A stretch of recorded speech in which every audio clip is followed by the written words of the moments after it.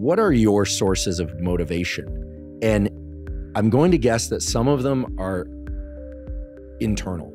We could point to head or we could point to heart, doesn't really matter. But like when you think of sources of motivation, do you have a palette of them that you can dip into? Do you even feel the need to dip into them? Or is it really just all about action steps throughout your day?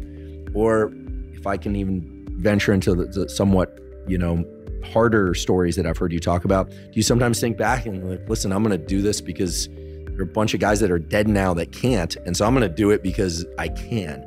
What are the paints on your motivation palette? Motivation isn't something that I am going to count on because it's just an emotion that's going to come and go, and it's just like feeling happy. You feel happy right now, maybe you won't feel happy in 15 minutes. You feel sad now, maybe you won't feel sad in 15 minutes. You feel motivated right now, you might not feel motivated in 15 minutes. Therefore, I can't rely on it, so I'm not going to put any money on just being motivated because it doesn't really matter to me.